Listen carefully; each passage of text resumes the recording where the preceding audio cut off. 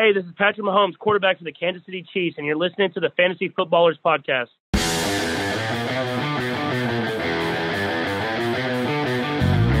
Welcome to the Fantasy Footballers Podcast with your hosts, Andy Holloway, Jason Moore, and Mike Wright.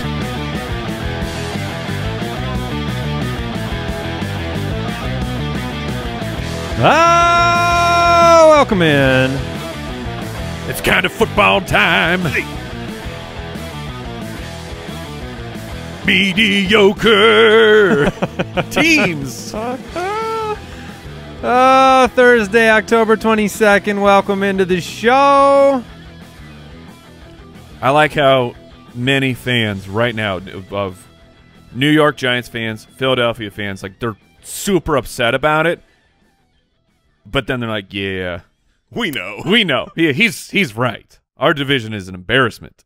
There was some news this morning about the Raiders' offensive line. They are all quarantining because their right tackle is on the COVID list. So they've practiced 2 days without an offensive line, and I put that out on Twitter. Like I posted this GIF of a player running through a minefield, said it was Derek Carr. Every Eagles fan. That's Carson Wentz, yeah. Instantly replied and said, this has been Carson Wentz all year long. That's fair. And he gets to try again tonight. Oh, somebody has to win.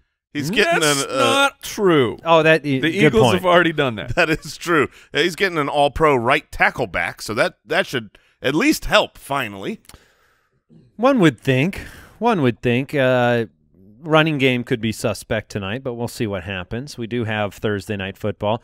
Apologies to our listeners. Apparently 100 times yesterday I insinuated that there was a game last night. Look, time is a flat loop right now. Yeah, I don't know what day it is. I don't know where we're at. Also, Mike, you'll be happy to know I finally did it. Oh, what'd you do? I finally had too many bowls of cereal where I made myself sick. They said it couldn't be done. Because you polled the audience. That's correct. With a leading question of should I eat 4 bowls or unlimited bowls? Yeah. And it's the humans should not eat 4 bowls in one sitting. Yeah, but then he Russell Wilsoned it. What number did you get to, Mr. Unlimited? I drained 2 milk quantities, like 2 bowls full of milk. Okay. So, you eat all the cereal out, then you refill the cereal, then you eat all that cereal out. Eventually you run out of milk. I went back to the top with the milk and then just kept doing bowls until that one was gone. And then I felt a little bit sick. Is this why you're wearing the big shimmy shirt that I just noticed? Well, I know I did like a 10-minute cycling ride last night, so. Oh, 10. You're good. You burned off half of one of those bowls? I figured I'd reward myself. How many rides did you do last night, Jason? 10. 10 rides? 10 rides. I'm exhausted. 10 separate? Yeah. 1-minute rides? Yes, exactly. Every full revolution of the pedals is a ride, right? Yeah. I did 10 rides. revolutions. Yeah, that's right. Okay. All right. Welcome into the show. We have a jam-packed episode, news and notes, the forecasts, so we'll get into the matchups for Week 7. We've got the starts of the week today, Jason's Boom Boom Kicker. Oh, man. Which, do we have a rule? You can't triple up, right? It's impossible this week, and it's very sad. I thought you were going to say it's very likely that you're still going to go with Blankenship. We'll see. All right. Stay tuned. Stay tuned. You don't want to miss this. YouTube.com/TheFantasyFootballers. If you want to watch the show, you can subscribe. You can click the bell and get notified when we go live for special events. Mike does a Sunday live each and every week, getting you ready with the last-minute news and notes from the morning. And Twitter at the FF Ballers. If you want to follow Mike, you can do so at FF Hitman, Jason at JasonFFL, and I'm at Andy Holloway. Same handles over on Instagram. Let's take it to 100. Taking it up to 100. Presented by Head & Shoulders. Available at Walmart. We won't talk about last week because it's all about this week. Yeah. Look at the future. The future, yeah. We're going to pick a player that we think is going to take it up to 100 in Week 7. Normally choosing from a player that's had a couple down weeks or ranked outside the consensus top starters of the week. I'm going to go with Tom Brady this week. A couple stanky weeks from Tom Brady. Got that stanky leg. Yeah, and he's had to deal with kind of a shifting wide receiver core. He hasn't cracked the top 20 in a couple of weeks. He's got them all back. I know he had them last week, but you got another week of practice with the Goblin, Chris Goblin, and Mike Evans. Rob Gronkowski starting to get involved. Takes on the Raiders, and I think he breaks out. I think he takes 200 this week. All right. For mine, I'm playing a quarterback that we came into this year expecting big things, have been super disappointed, only has had 1 week on the season where he has been a top 12 guy. In fact, has not yet thrown for 300 yards this season. Boo. In Matthew Stafford. Yeah, it hurts, man. But light him up because the Atlanta Falcons matchup has not yet had anyone not throw for 300 yards. Every single game, they're throwing for 300 or, say, 400-plus yards, tons of touchdowns. Julio Jones is active. That is the difference maker to me because the Atlanta Falcons offense will absolutely be able to make Stafford have to throw the ball. You have Golladay back. I think this is finally the week that Matthew Stafford takes a 200. 57-point over-under, the highest on the week. I think Golladay scores twice this week. Let's go. It's going to be a big one. Now, speaking of players finally taking it to 100, we're going with a dart throw here. Marquez Valdez-Scantling, wide receiver from the Green Bay Packers. He still has an 18% target share from Aaron Rodgers. The last 3 weeks, Houston is giving up an average of 40 points to the wide receiver position. This is a bit of a riskier play, but this is – you might look at your roster and say, I am – screwed with some bye week things happening here. My team is in some shambles, and if you could throw MVS in your flex, I think that he has the chance this week of really taking your team over the top. Take it to 100. We know that Aaron Rodgers tries to get at least 20 to 25 grimaces in to each and every game. The majority of those do come in correlation with Marquez Valdez-Scantling not catching deep passes. It's why he continues to throw him the ball. He needs to up his quota of grimaces. That's right. Let me give you a choice here, Mike. I like the pick. If you had to take the dart throw on MVS, Andy Isabella, or Deshaun Jackson returning tonight, which of those three players do you take the dart throw on for fantasy? Deshaun Jackson is alluring because of the Giants. I like that. But I would go with MVS out of those three. The targets are just – the targets are there. The connection just simply hasn't happened. And the targets they're always deep for MVS. And the thing is MVS is not a great player. We know this. But he has, on those targets, he has connected them before. He's had big, giant fantasy games before. And so it's just kind of trying to predict, okay, which matchup looks right? This one looks right. You could do worse. All right, take your hair up to 100 with Head & Shoulders available at Walmart. You can pick yours up today and check out next Tuesday's episode to hear how our up to 100 picks of the week fared. News and notes from around the league. All right, like I said, the Raiders' offensive line sent home from practice after right tackle Trent Brown tested positive for COVID-19. Do we have that confirmed that he is actually? I mean, I guess it was assumed he was positive. Yes, it was a positive. So. Yeah, I mean, you need an offensive line from what I understand. I mean, the Eagles don't necessarily believe that, but something to monitor. You're going to have potential for – I think this game isn't in question unless somebody else comes down positive, but he's not practicing with them. Some worry, I think, out there for, Josh Jacobs, for example, where his offensive line, you're at least going to be missing Trent Brown. You're facing a tough defensive front in Tampa Bay. Something to monitor. Yeah, the Tampa Bay defense gets a couple clicks up here. All right. Michael Thomas decided one injury wasn't enough. Tweaked his hamstring in practice. He's returning from, or presumably returning from, the high ankle sprain. What are your expectations going into the week for Michael Thomas, knowing that this hamstring is a factor as well? If he's active, are you ranking him in the same fashion? I'm certainly not ranking him in the same fashion that I would rank him if he didn't have this. This is a double injury coming back. Double up. Thank you. Here's the thing. I'm still going to start him. Yes. If he's active, he's Michael Thomas, you start him. But I would not rank him the same. The soft tissue issue, after having time off, and we've seen this for several star wide receivers this year, it can take a couple of weeks, or it can be re-aggravated. So it's worrisome, and it stinks because anybody who drafted Michael Thomas is like, finally, I get my guy back, and then it's, what is this? Yeah, bustopotamus. There you go. Sometimes you just got to throw it out. You got to throw it out. We'll see what happens. Not the first hippopotamus-related joke this week, so and won't be the last. I will say this: if he's not a guarantee to play, and we just brought up a bunch of bottom of the barrel names, MBS dart throws like Djax, Traquan would be somebody to monitor. Sure. A lot of people let go of Traquan Smith and not interested with Thomas coming back, but somebody to pay attention to. You go Traquan, though, we'll talk about that matchup, but probably Sanders not. Is the one who just had the big week. Sanders is rostered, though. That's the hard fair. part. Okay, yeah. fair. Joe Mixon did not practice on Wednesday. It's an interesting midweek situation for Joe Mixon because we just went through this with him 2 weeks ago where everybody added Gio Bernard, which you should do because you don't know what's going to happen. But there was an expectation 2 weeks ago that he wasn't going to play. And then all of a sudden he had a monster week. That was the week he actually went out and ended up #1 on the week. I will say, though, 2 weeks ago, that was his ribs. Am I remembering that right? I do not know for certain. I thought it was something to do with his ribs. I could be way off here. But the injury that he's nursing right now, we saw it happen. We saw it happen in the game. He left the game because he had some type of foot sprain.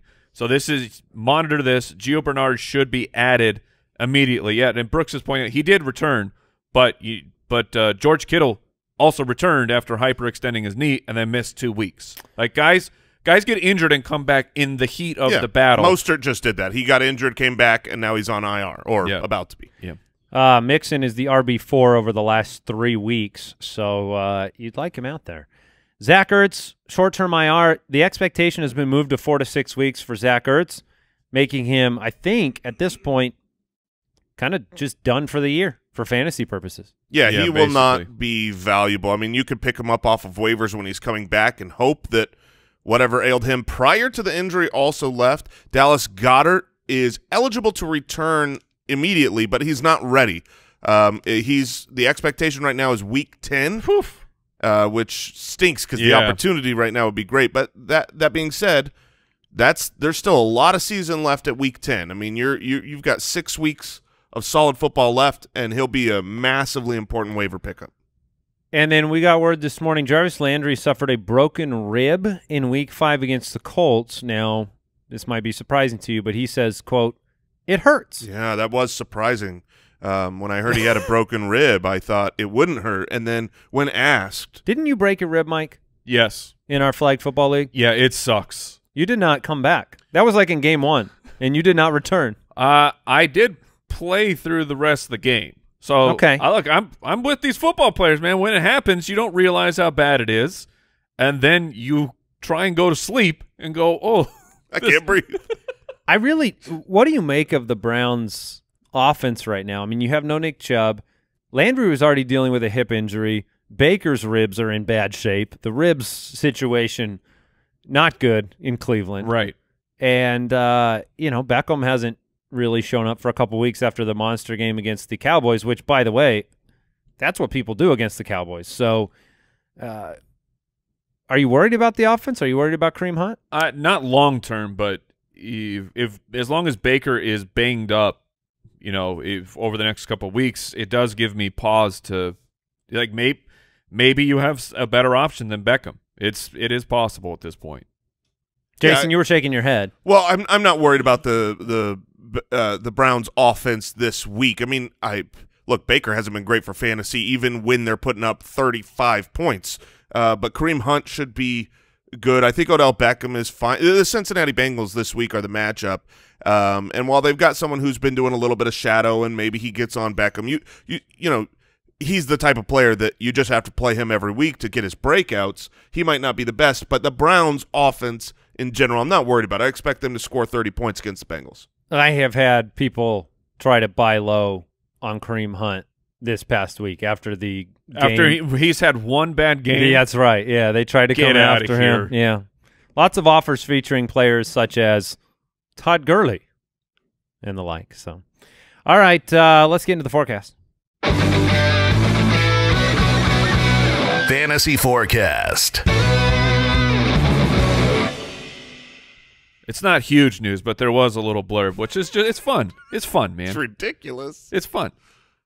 The Baltimore Ravens may be signing Dez Bryant to their practice squad. Yeah, my first thought when I saw that was, wow, Dez Bryant's willing to be on a practice squad. At this point, after his, 3 years off or whatever it's been?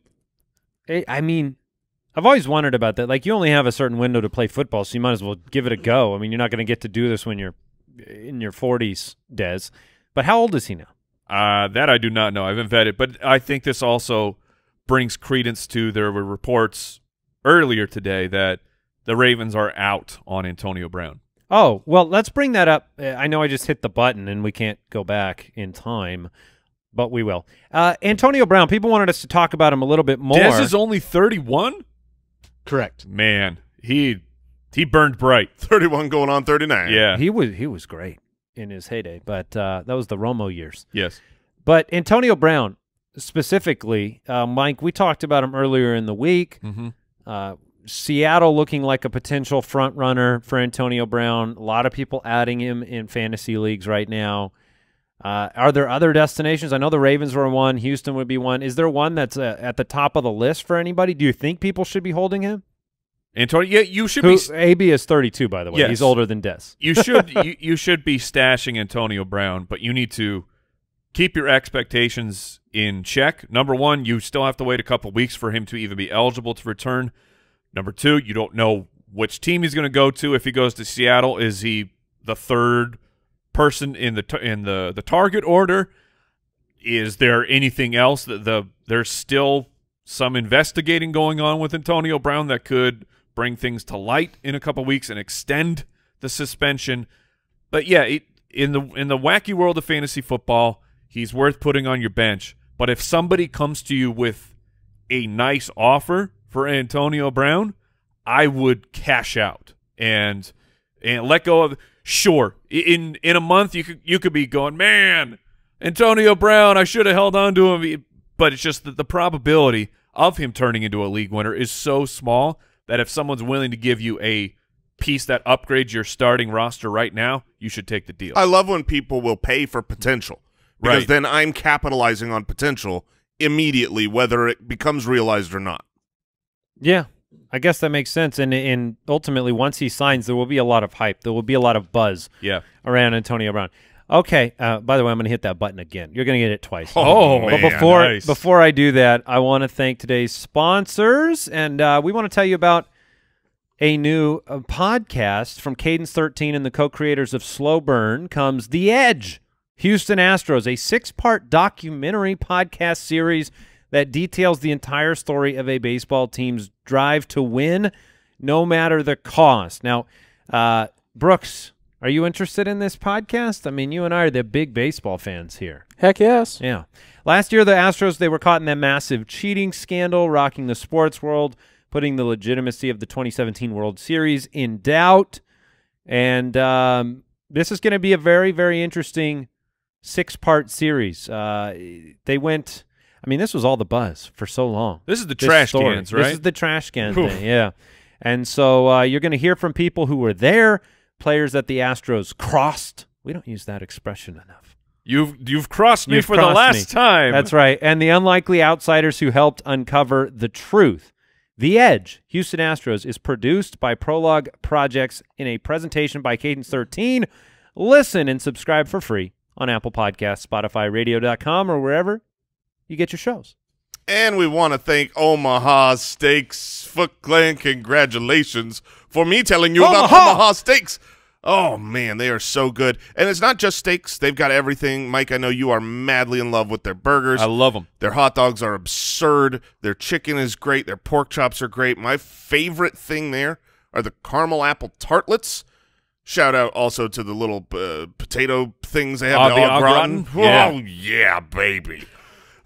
Look, I'm grilling out in my backyard on my 3 grills. You need to be doing the same You need to be up in your grill life with Omaha Steaks. Go to omahasteaks.com, enter the code footballers into the search bar, and for this week, Omaha Steaks will add 2 pounds of premium ground beef free with your order plus free shipping. My favorite is the Butcher's Best Sellers package, which includes the bacon-wrapped filet mignon, smoky sweet bacon, fork tender filet mignon. Oh, yummy. Go to omahasteaks.com. Again, enter footballers in the search bar for exclusive offers not found anywhere else. And don't forget, when you order today, Omaha Steaks is giving you 2 pounds of premium ground beef with free shipping. Omaha Steaks has been bringing people together for over 100 years. Enjoy your family and your friends and enjoy the best steak of your life. Jason, do you want to talk about what you received in the mail the other day? Oh, my gosh, yeah. Someone, there was no note. There was no who it's from. But you got a new nickname, Big Shimmy. Yeah, someone out there sent me a chef's. What are those called? Like it's not an apron, a robe, cooking cover. Okay, wait, cover. Al, do you know what that thing is called? I mean, I know you looked it up. I think it was just called a chef's jacket. There you go. Costume, if you will, embroidered with Jason Moore Grill Daddy. That's right. So yummy. Now, am I Thank you. We've been doing a lot of grilling, and we all have. I mean, like Al. It's grill season in Arizona. It's grill season. Sorry, Does anybody else feel a little insecure when like your favorite thing to grill is just like burgers? No. Okay. Because people always ask, what's the thing you like? What complex grilling do you do? And the ribs for the smoking and the grilling and burgers the cuts. Burgers are great. They're the most common thing I cook. I just want burgers. Yes, they're delicious. All right. I promised that I would hit the button again, so enjoy. Fantasy Forecast. Jason Moore Grill Daddy. All right, Detroit. They take on the Falcons. Detroit is 2-3. Atlanta's 1-5. Falcons are 2.5-point favorites, and the over/under that I have for this game is actually 57 points. Ooh, it's moving. It is, and this is an exciting game for fantasy football purposes. Jason brought up what Atlanta does on defense, which is nothing. Matthew Stafford, a great start in this one. He was my stream of the week. Jason's taking it to 100. I did a DraftKings cage match with Al Smith yesterday, and Matthew Stafford was my quarterback in that one. This is the breakout game for Matthew Stafford, and it has been really disappointing, which for some reason with Matthew Stafford bothers me more than other players that we were high on. It's just this team saw the success of giving him control of the offense, and I don't know if it's, you got a bye week mixed in there, you got weeks without Kenny Golladay, you've got maybe a hurt Marvin Jones, maybe just a aging out Marvin Jones who's done nothing on the year, another player that we thought, was perennially undervalued. Now he's appropriately valued because he does nothing. But Atlanta just has 6 sacks on the year. They've given up the most touchdown passes in football. And I think Stafford would have had the breakout last week, but you just ended up with the 1-yard touchdown runs, and it just didn't work out that way. But yeah, 2 touchdowns on the goal line, and you're in a game where you just immediately blow them out. That's why Stafford didn't have a good game. It was lined up, but the Jaguars couldn't come back. They couldn't score on him. So the question is, can Atlanta score on him? I do have an update on the game line. So 57 points is actually where it started. It is now at 55.5. Oh, it's gone down. So people are betting the under. Okay. I don't see it, but I mean, maybe that's a Marvin Jones fear. I don't think so. Marvin Jones doesn't move a line. No, not a point and a half. I mean, these are two defenses that are beatable, and specifically with Atlanta. It's like when you're talking about Atlanta and you're talking about the Cowboys and maybe Seattle, it's the combination of a terrible defense with an awesome offense that just requires a fast pace of play, a lot of points being scored. This is a game I think you're going to fire up most every option you can. Yeah, I've been very impressed with DeAndre Swift. He's doing the kind of rookie running back ascension that we've seen. Miles Sanders, it took him a while. Other players, it takes them a little bit of time. Maybe that's learning pass protection. Maybe that's executing in practice. Whatever the case may be, He's earning more of the coaching staff's trust. We have him at RB18 on the week, more snaps than AP. And then this fine gentleman, it's time. Oh, Kenny G. It's time. It's touchdown time. Just wallow in it. You're just letting it go? So smooth. So smooth, so good. Yes, Kenny Galladay is an incredible play this week. Speaking of dart throws here, fellas, Marvin Jones, we know he missed practice on Wednesday. We'll see what his status actually is. Let's say Marvin Jones is out. Let's just hypothesize here. The matchup is so good. Yeah. Is there anyone on the Lions that you're like, I'm going to get Quintez Cephas into my lineup. I'm going to get Marvin Hall. I'm going to take a shot on one of these players. Amendola? Maybe, yeah. Maybe Amendola. That would be the shot for me. Okay. Just from a volume perspective. You always have Marvin Hall going deep. You've always got, Cephas has been involved. He was the one who stepped in like those week one when Kenny G was out. Yeah, and Hall is the deep bomb threat. In a redraft league, I don't think I'm going to dig that deep. It certainly could happen for any one of those guys, but there's usually better options that I like that are more regular on the target meter that I would put ahead. More fibrous, right? And so if you're setting a DFS lineup and you want a contrarian big play opportunity, certainly a Marvin Hall or Quintez Cephas could be there. Yeah, Hawkinson is completely in play here. The matchup is incredible, and Hawkinson has been solid. Hayden Hurst, what's your guys' temperature on him? Because he seems to be better when Julio Jones is playing. Well, the whole Falcons offense is better. I mean, you could say that literally about just about everyone. I mean, your Russell Gage. Russell Gage was great when Julio was out there and terrible when Julio wasn't. The whole offense takes a step back when Julio's not there. So I think that's all you're seeing. I'm not that into Hayden Hurst. I know he had a big game last week, but one of it was, a lot of it was one big broken play down the sideline in which, hey, not everybody can, have a long breakaway touchdown, but it seemed more lucky than prescriptive. I completely agree. Hayden Hurst is like the – your family's excited about ordering out, and then you decide at the last minute, you're like, let's just make something from the fridge. Yeah, and it's like that's why I feel like you put Hurst in there. You're not expecting. You're still going to eat. You're still going to eat, but you're not expecting big things. Yeah, it's leftovers at best. It's leftovers. But there are some big players in this game. Hawkinson we'll talk about later. Matt Ryan, Todd Gurley. Matt Ryan's a different quarterback with Julio Jones active, available, and so is Calvin Ridley. Calvin Ridley is finding the end zone more with Julio Jones involved in this offense because he's elite, but doesn't get elite coverage if Julio Jones is involved. So one thing I'll say about Todd Gurley here before we move on is that his involvement in the passing game has changed the last 2 weeks. His routes run have gone from being in the 39 range to up above 50% of routes run. You've seen it in the targets as well, 9 targets in the last 2 games. That's really what was missing. He was so touchdown dependent, but maybe if he is being more involved, and he has been, then you've got a higher baseline without the touchdowns. All right, the Lions are 27th in football right now in terms of fantasy points given up to running backs, and Gurley gets a lot of work. So, Cleveland, the Browns at 4-2 take on the Cincinnati Bengals at 1-4-1. Bengals came out to that huge lead on Indianapolis, ended up blowing that lead last week. The Browns, it almost surprised me to read the 4-2 record because it feels like they lost 3 or 4 times last week with just how bad that game went against Pittsburgh, losing Baker and doing nothing on offense. But the Browns are favored in this one, 3-point favorites on the road, 50-point over-under. The game is interesting. From a fantasy perspective, though, limited options in Cleveland. Kareem Hunt, yes, absolutely. You've got to put him into your lineup. We have him as the RB5 on the week. And then, Jason talked about it yesterday. If the game script goes to where Cleveland is ahead in this one, which I personally don't see it going that direction, I don't think this is a blowout, but Dearness Johnson could be interesting in mop-up duty. Beckham, I think you're playing him this week. And, Mike, what do you think about Austin Hooper? I love Austin Hooper this week, actually.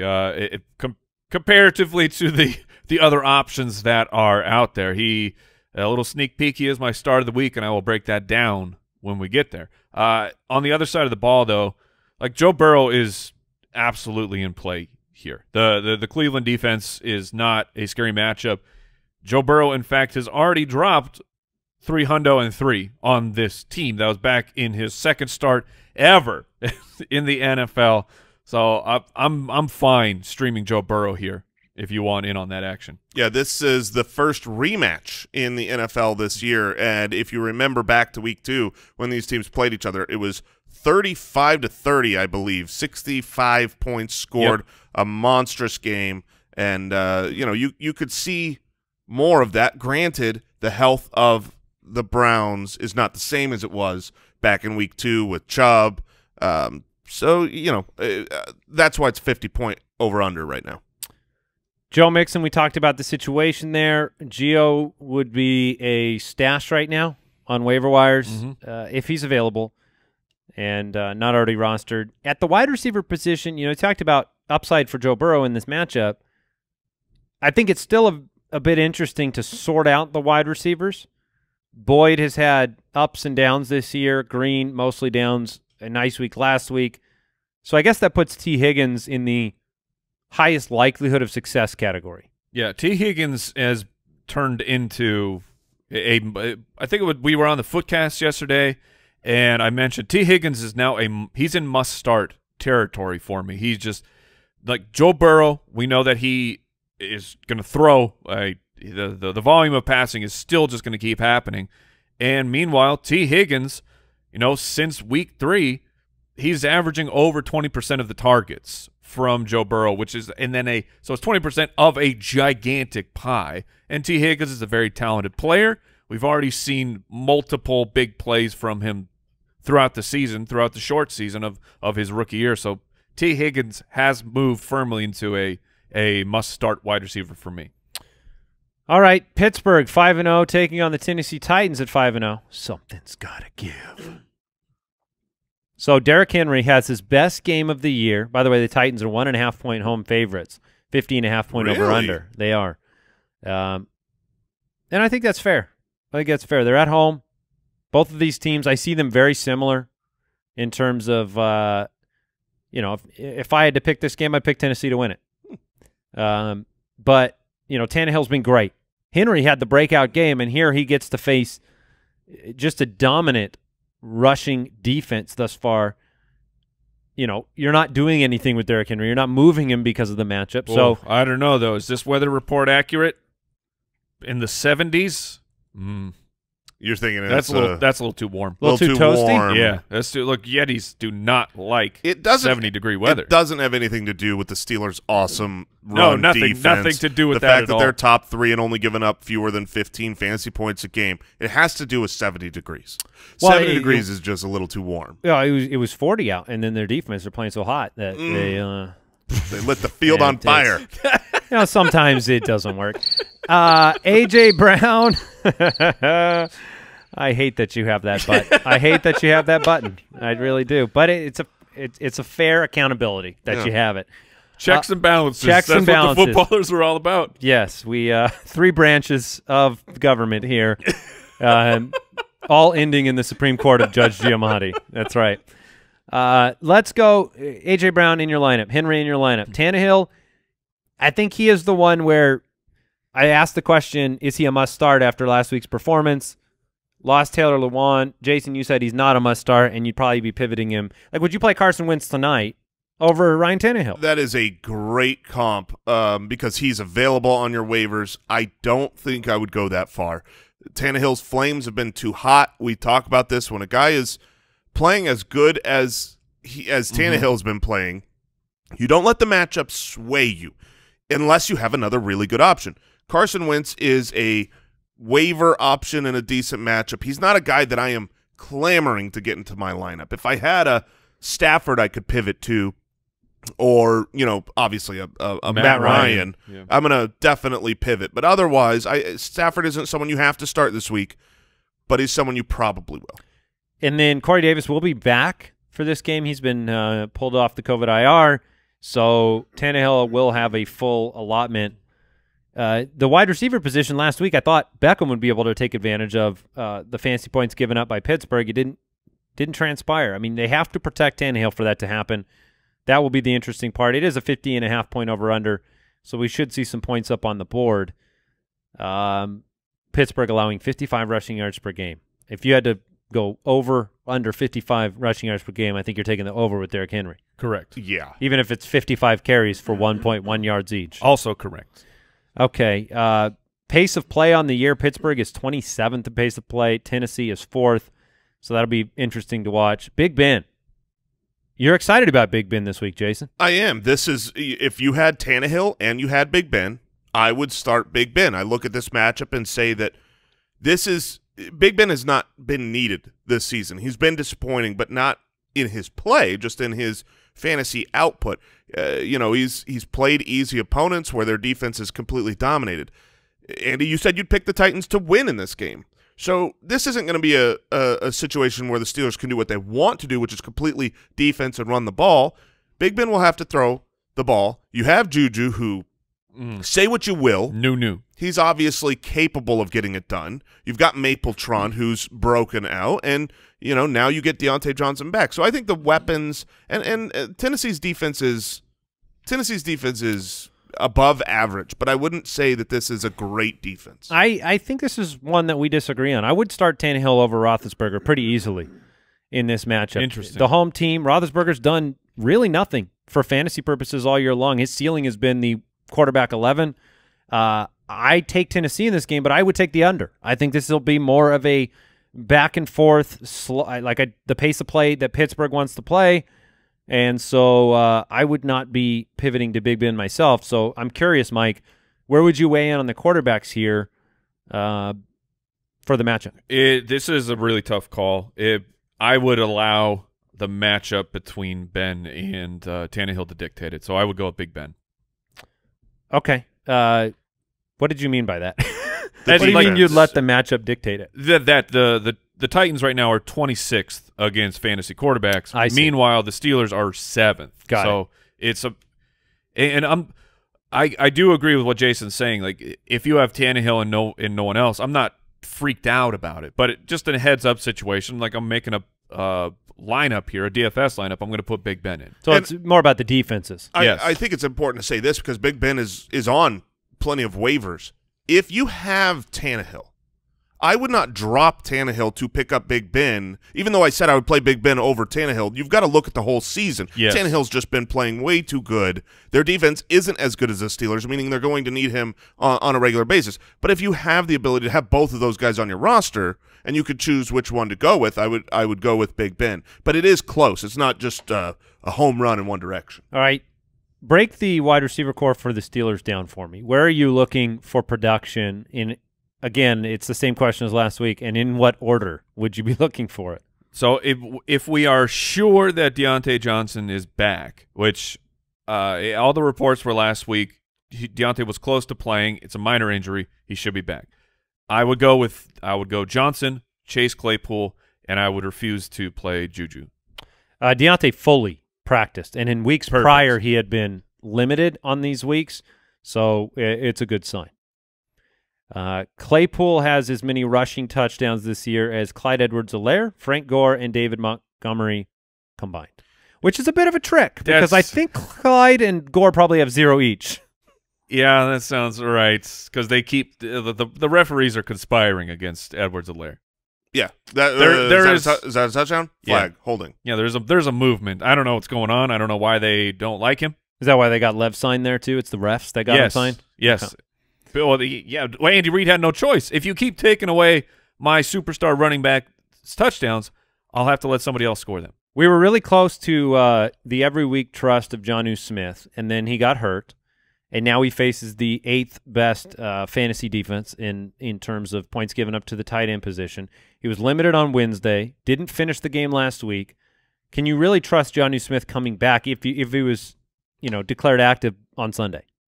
I would trust him if he gets in full practices from here on out. If he's limited up until game time, then I think you might want to look for a pivot. The difficulty is at tight end, you can't always find a pivot. Maybe in that situation, I would look for someone like a Dalton Schultz if Jonnu is really injured, but even then, I'm not going to drop Jonnu for him. So I'm probably forced to play Jonnu.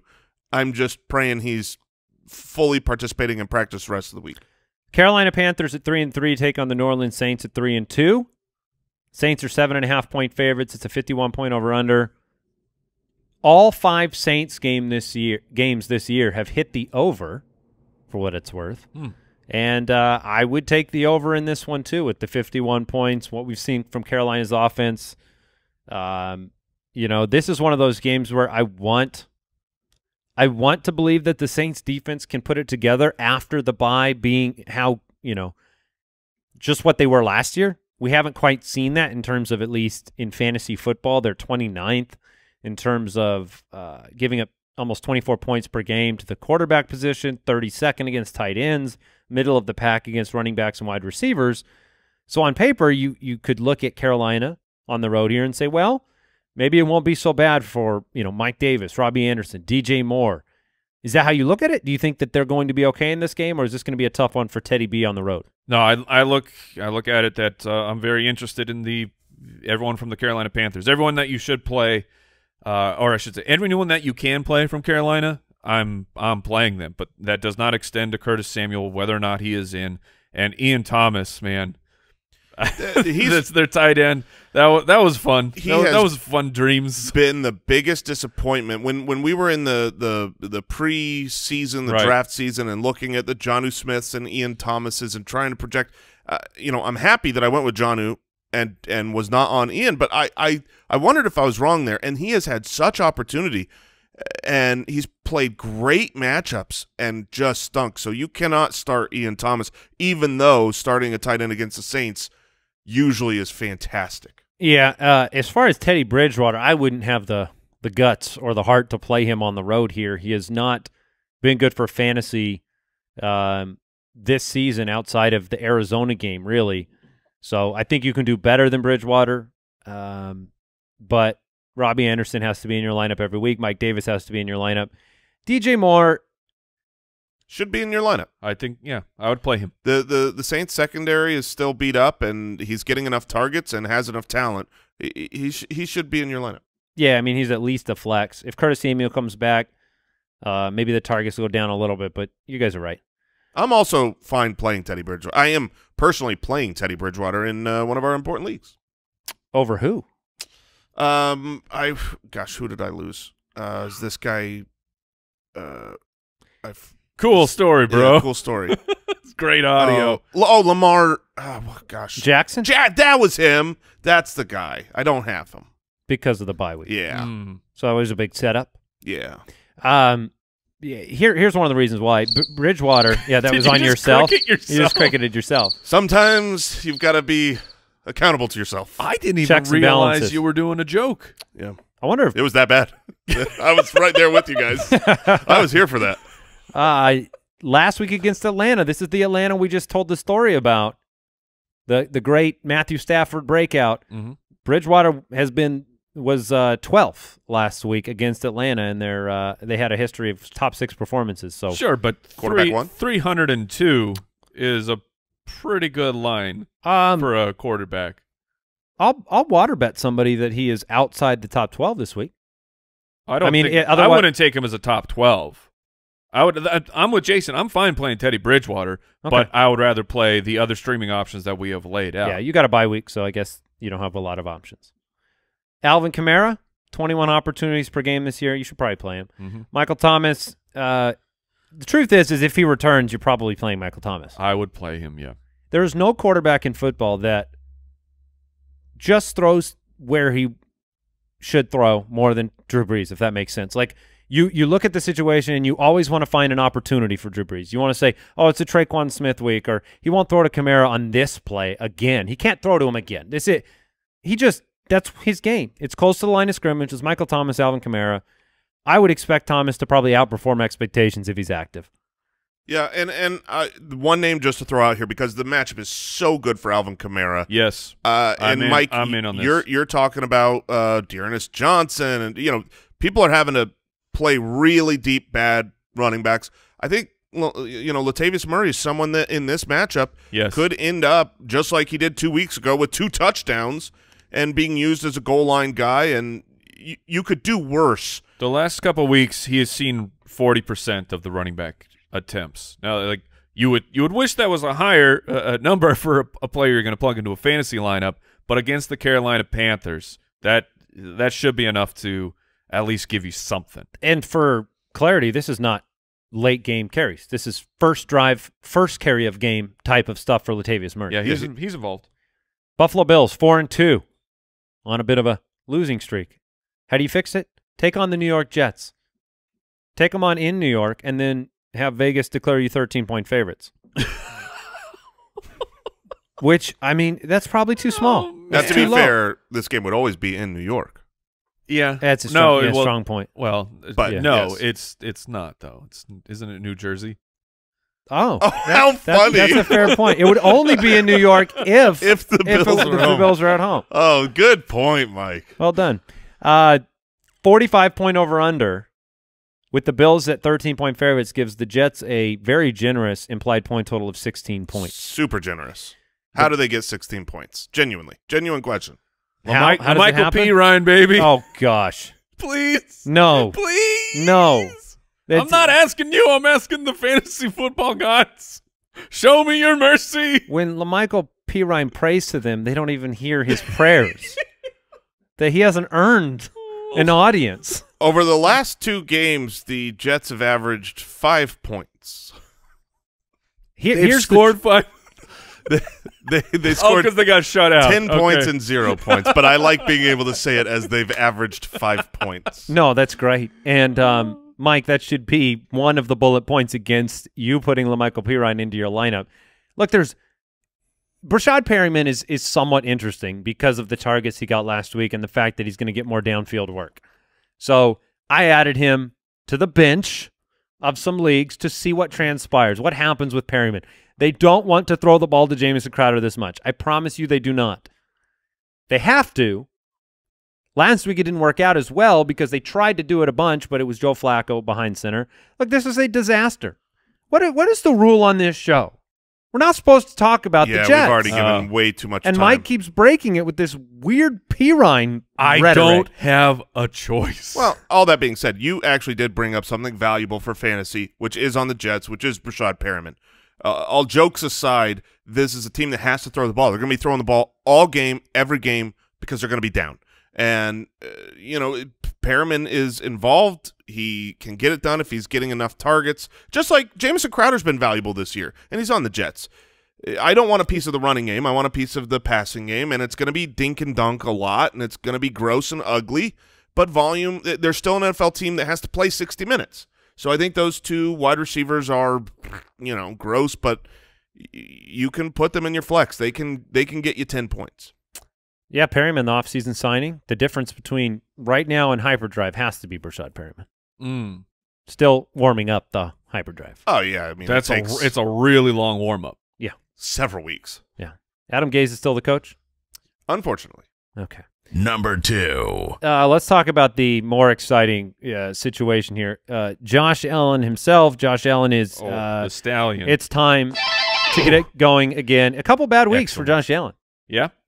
Yeah, I'm not worried about those bad weeks at all in the slightest. I just made a trade for Kyler Murray, and I was bringing it up in the studio. If I could trade Kyler Murray for Josh Allen, even though Kyler Murray is currently the quarterback 1, I would do it. The big performances from Josh Allen are capable. Last week, it was a rainy game with the Chiefs that, the passing game didn't work. He had a deep bomb to Diggs that the ball slipped out of his hands in the end zone. I mean, Josh Allen to me is still awesome, and if you can buy low on him and get a trade, I would be trading for Josh Allen right now.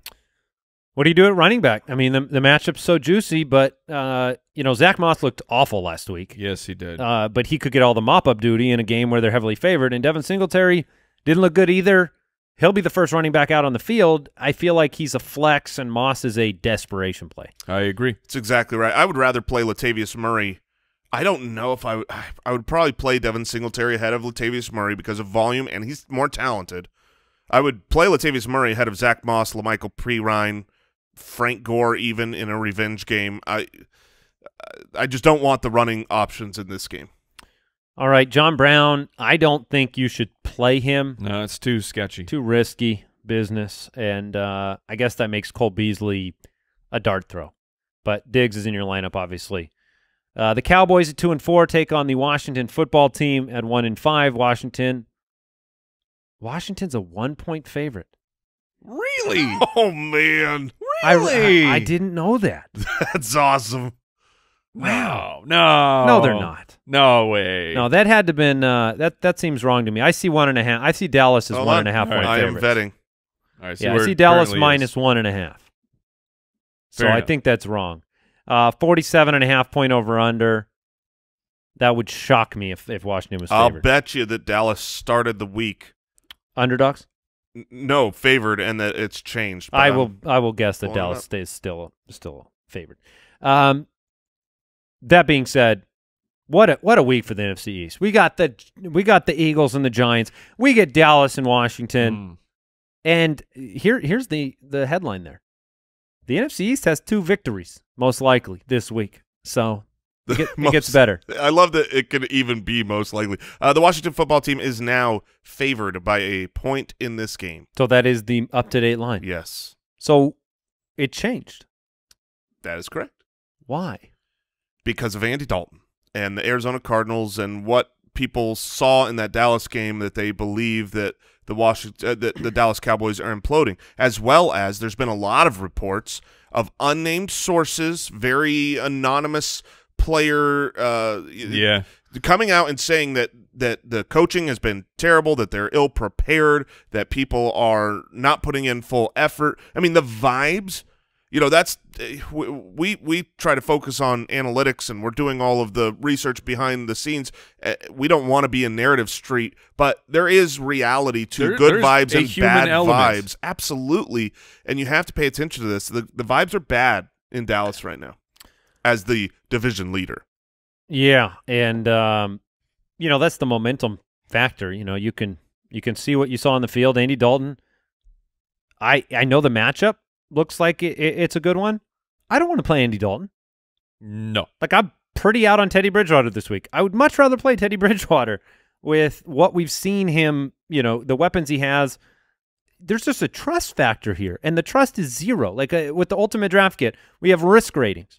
The risk rating for Andy Dalton is 9.9 out of 10 on the week because he could go out and give you 2 points at the quarterback position due to turnovers, missing guys, sacks. The defensive line in Washington could put some pressure on him that turns him into probably the Andy Dalton that he is now. So are you pivoting away from the Dallas Cowboys pass-catching options?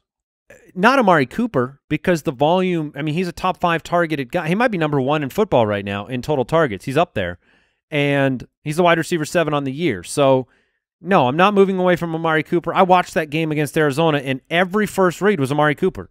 I kept looking to see, will Lamb get this ball? Will Gallup get the ball? He's looking for Cooper first. So I think by process of volume, he's fine. But outside of that, yeah, I'm not really excited. And so you'll move away from CeeDee Lamb? Lamb ended up with 70 yards. He ended up with 7 receptions in that game. But, no, I'm not super excited about it. I wide receiver 3 on the week. Okay. All right. That's fine. Yeah, Michael Gallup is out. He is not in play. In a funny thing of statistical anomaly, Washington remains very strong against fantasy wide receivers because apparently the tight end just destroys them so much. Dalton Schultz is in play here. I saw enough volume. He's running enough routes that in this tight end landscape, you still should play Schultz as a top 10 guy. All right. Now, do we have an update on Zach Martin, all-world guard for the Cowboys? I've been trying to find something. Brooks, I know you're the Cowboys fan. Have you seen an update? No, just that he's questionable. Just uncertain for the game. Yeah, he's still in the protocol. That offensive line that was once the complete strength of the team is looking rough. If Zach Martin is out, that to me makes a big difference. I think if he was there with these weapons, I'm not as anti-Andy Dalton as you are, Andy. But if Zach Martin is out, then I'm right there with you. I have the gross question for you, Andy. All right, I'm prepared. Because on the other side, look, Terry McLaurin, he gave a little bit away here. Terry McLaurin is your start of the week. Yeah. McKissick and Gibson continue to be featured in the Talk about the passing game. Smooches? Smooches, J.D. McKissick, Kyle Allen, or Andy Dalton. I don't feel good. You have to pick I'm one. nauseated. It's Kyle Allen, isn't it? It's Kyle Allen. Yes, it is. Yeah. He was the first player I wrote in to my taking it up to 100. I'm telling you right now, if Kyle, let me speak to Kyle real quick. Mr. Allen, do you want to win this week? Do you want to be perceived as a successful NFL quarterback? Yeah. That's his voice, by the way. I'm glad to have you on the line, live with Kyle Allen. I'm glad to be here. Here's what you do. You throw the ball on every single play. You do two things. You throw the ball to Terry McLaurin. All right. You target him, or you freak out in the pocket and you dump the ball up to Antonio Gibson. Oh, You don't do anything else. Nothing else. This is called the Drew Brees plan. This is Michael Thomas and Alvin Kamara. You do it with Terry McLaurin. You do it with Antonio Gibson, and you will be fine. all right, man. Thank you. Good talking to you. Glad we had a direct line of communication there. The sound quality was pretty decent on that phone call, too. Yeah, I don't know where his accent came from. I'm not sure of his birthplace. It's from some place in between childhood and adulthood. I mean, puberty land? I don't know. Logan Thomas? Probably not. Maybe. No, I mean he's got enough metrics on the the air yards, the targets, the routes run, but it hasn't been great for him outside of his touchdown games, and I would look elsewhere. I would rather have Dalton Schultz I can agree with on the that. other side of the field than Logan Thomas, and that's as deep as you need to go at tight end. Yeah. Starts of the week. All right, starts of the week for Week 7. Very excited to bring them to you. Matt Ryan is my start of the week at the quarterback position, taking on Detroit. I'm going to chase those Matt Ryan points this week. Both of the quarterbacks in this game are great starts. Highest over-under of the week. He's a different quarterback with Julio. He was the 7th, 6th, and 2nd quarterback with Julio active. So that's all there is to it. Matt Ryan, start of the week. Absolutely. My start of the week at quarterback is Matt Ryan. That is who I would love to start. But if you can't have Matt Ryan, we talked about Ben Roethlisberger earlier. He hasn't had to do much with easy wins over the Giants, the Texans, the Eagles, and the Browns. But this is an undefeated Tennessee-favored team. He will have to throw. He's got Deontay Johnson back, Mapletron out there, and Juju could still catch 2 touchdowns. So I think Ben Roethlisberger has a good game. My start of the week at the quarterback is actually Matt Ryan because I picked him up in our league of record to play him over Cam Newton. But my start of the week for the fantasy footballers is Gardner Minshew. The Chargers are giving up the 3rd most points per game to the quarterback position. They are allowing 273 passing yards a game. Meanwhile, Gardner is averaging 280. We've highlighted kind of a lot of streaming options this week, but Gardner he's in the mix for me as well. Can I put you on the spot here, Mike? Yes, please. Since you did that with Dalton and Kyle Allen. Would you play Herbert over Gardner in this same game? Man, that's very close. I'd go with Herbert. I think the upside is more on his shoulders. All right, my running back start of the week is from that game. It's Justin Jackson. He's looked like the better of these running backs. Saw 59% of the snaps compared to Josh Kelly's 35%. Once Austin Eckler left, 21 opportunities in his first game without Eckler, and Jacksonville is 28th against opposing fantasy running backs. Healthy over-under in this game. I love Justin Jackson, and he is he's a really good DFS play this week too. I like it. My start of the week at running back is Todd Gurley in that Atlanta-Detroit matchup. He's being more involved in the receiving game. The volume has been there for Gurley. It has felt a little bit like it's a matter of his touchdown probability. If he gets touchdown, it's going to be a great game. Well, this is a game that says he has a great odds of getting a touchdown. You got the Lions as the opponent. That ups your touchdown probability. You have the highest over-under of the week. That's going to up your touchdown probability. They are favored at home by Vegas. Those things up the touchdown probability. I think he gets in the end zone. Our running back starts of the week, Jason. It's like when the action stars of yesteryear all reform. The Expendables. There you go. You got to talk earlier. I'm going with David Johnson, man, from the Houston Texans against Green Bay. Johnson. Yeah, maybe. He gets to take on the Packers, who are allowing, in fact, the most fantasy points to the running back position. They have gotten back on track in the AB, the after Bob years for the Houston Texans. 30 what plus. Is this 3AB? Is that this game? Yes. Look, 30 plus points each of the past 2 weeks, and in those weeks, 21 David Johnson opportunities. He's still averaging 10 yards per reception. He can get it done there. I'm with DJ this week. All right, wide receiver start of the week, TMC, Terry McLaurin. Terry McLaurin against Dallas. Oh, my goodness. He's got a couple weeks in a row outside the top 24 at the wide receiver position. Dallas has submitted paperwork in order to change that. Couple big plays here from TMC in this game. Dallas 30th against opposing fantasy wide receivers. Targets are insane on the year for Terry McLaurin. Kyle Allen will get him the football, and we are going to see a big play touchdown from Terry McLaurin in this game. Book it. Ooh, that's great news. At wide receiver, my start of the week is DJ Chark. He is back on the field. He should be getting healthier and healthier. 14 targets last week.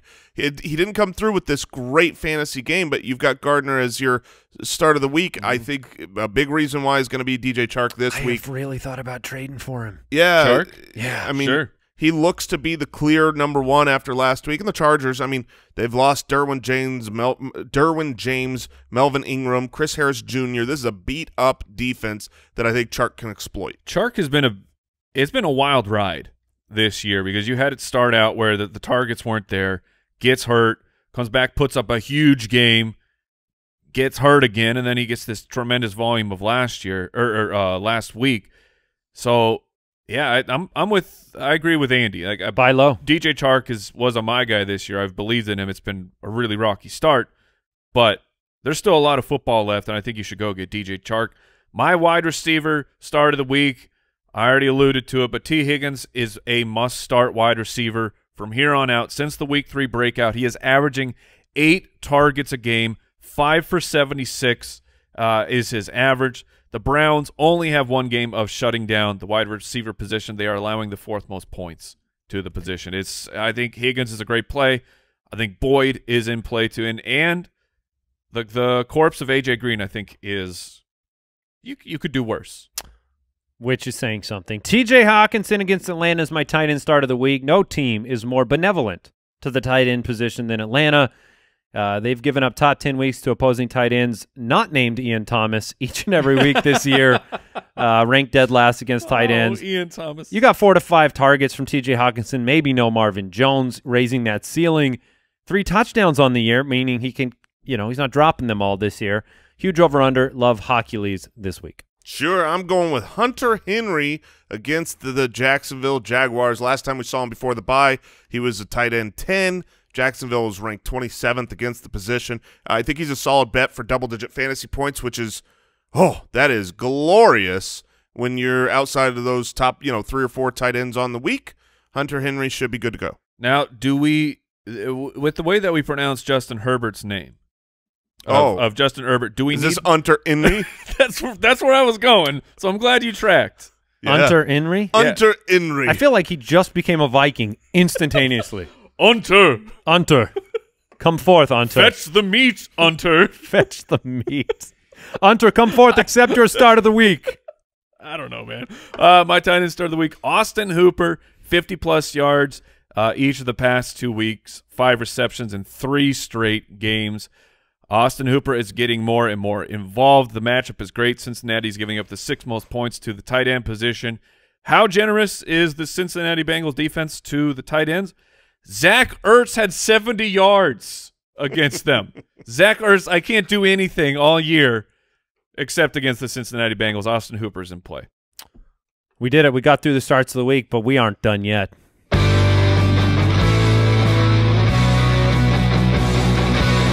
Jason Moore's ironclad, locked and loaded, 100% guaranteed boom boom kicker of the week.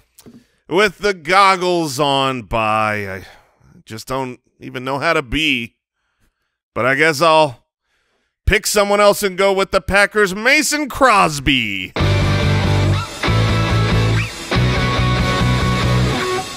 You did it again. Oh, 100. Unbelievable. Thank you. B and B. Yeah, B and B. I mean, and there's no other words that rhyme. Oh, No. man. I wonder if I will have published works in the future. Like, will Shel people Silverstein over here study these rhymes? Probably. Can we need like a bathroom book Yes. that's just Jason Moore's kicker rhyme. my It should just be a book of poetry. Can we just I'll come out can we with- compile all of them all time? Somebody out there is going to do that. I'm sorry to that person for having to spend that time. All right, we want to thank Pristine Auction. DJ Chark signed jersey, $50. Oh, nice. Yesterday, a DJ Chark signed jersey for $50. It's called buying low. Right before the breakout. That's impressive. All right, pristineauction.com if you want to check out their hundreds of daily sports memorabilia auctions. Honestly, I've been checking out their Back to the Future auctions. It's true. Because I like Back to the Future, and I like that memorabilia game, and they got a lot of stuff on there. So pristineauction.com, use the code BALLERS. That'll do it for us. We'll be back with more matchups tomorrow. See how much cereal I can eat tonight. Well, good luck with that. Have fun watching the game tonight. We'll see you tomorrow. Goodbye. Thank you for listening to another episode of the Fantasy Footballers Podcast. Join our fantasy football community on jointhefoot.com and follow us on Twitter @TheFFBallers. And Foot Clan, don't forget about Omaha Steaks. Their packages are awesome with the Butcher's Best Sellers package. Includes the famous bacon wrap filet mignon. And right now, you can go to omahasteaks.com, enter the code FOOTBALLERS into the search bar, and for this week, Omaha Steaks will add 2 pounds of premium ground beef free with your order, plus free shipping. Omaha Steaks has been bringing people together for over 100 years. Enjoy family, enjoy friends, enjoy the best steak of your life.